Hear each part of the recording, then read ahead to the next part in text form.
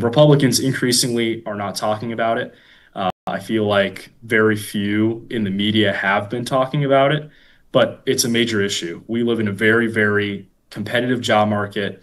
Most applications, like 90%, 90 to 95% of STEM applications sent out by recent graduates at schools like UD are rejected. And it's because companies can pay these foreign laborers less. These foreign laborers will take lower contracts than Americans will because American graduates have standards.